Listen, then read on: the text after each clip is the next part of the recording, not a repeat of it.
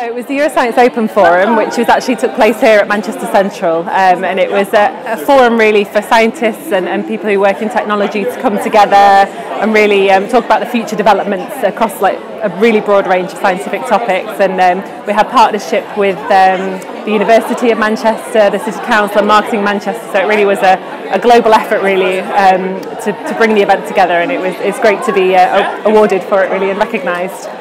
Yeah, it's been absolutely fantastic. It's been great to meet other people in the industry and get that chance to speak to people and understand their experiences and what they've been doing throughout the year as well. So yeah, it's been really, really great. Really enjoyed it.